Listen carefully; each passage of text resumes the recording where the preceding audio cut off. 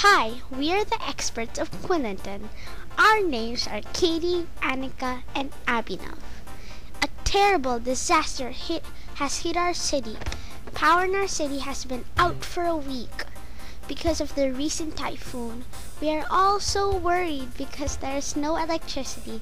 It is our job to get back the electricity as quickly as possible. The power loss has had a disastrous effect on the people of Quinlanton. Electrical appliances aren't working, and this is making life very difficult for everybody. Cooking, washing, and staying at night has become very difficult. People have been forced to use candles and gas lights. It takes a long time to wash clothes with no washing machine, and we have no hot water. We are worried that diseases might start spreading since people are not staying clean. As you can see, Quinlanton is on the edge of an enormous candle farm. It covers more than 1,000 square kilometers of land. This is the perfect place to collect waste for biomass energy.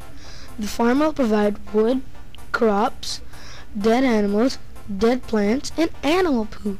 These are the perfect ingredients for making electricity. So how do we make electricity from these waste products? If you have ever sat by a campfire or fireplace, then you've seen biomass energy. Biomass energy uses natural materials like trees, plants, and cow poo to make electricity. When the fuel is burnt, it makes heat. This heat makes steam, which turns the turbine and makes electricity. There are so many great things about biomass energy.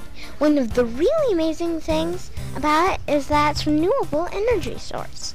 It is a renewable energy source because we can always grow more trees, plants, and animals. And there will always be waste. It won't run out like dirty fossil fuels. Another great thing about it is that it gives a place to put waste. Doesn't biomass energy sound like the best answer to our energy problem? Yes, it does. On the other hand, there are a few not so good things about biomass energy.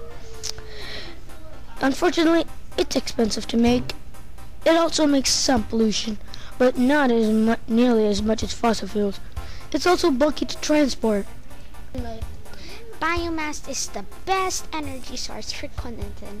The location next to the cattle farm of Quinlanton is the perfect place for making biomass energy.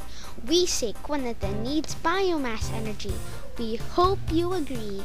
Here are our resources.